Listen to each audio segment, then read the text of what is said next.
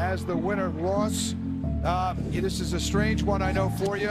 Congratulations on one hand. Do you have any idea what happened and your emotions right now? I think that's the dumbest rule in swimming. Owen beat me fair and square. He should be on that podium. He was excited. That's a huge run for him, right? He earned that. He earned that, and that's his emotion, right? That's what we get in the sport of swimming when we do well. We train all year for a moment like that, and to have him disqualified, I think, is the dumbest thing ever. Do you mind if He works so hard every day.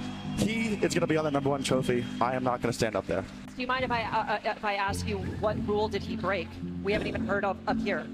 Whenever you win, you're not allowed. Well, the other teams, or excuse me, the other swimmers are still swimming. You have to stay in your own lane. You're not allowed to jump or cross over the lane line into someone's lane. And in his celebration, which he earned, he came over to my lane. No, he earned that fair and square. He will be getting that medal. Ross, well done. Thank you, Ross. Thank you. Thank you for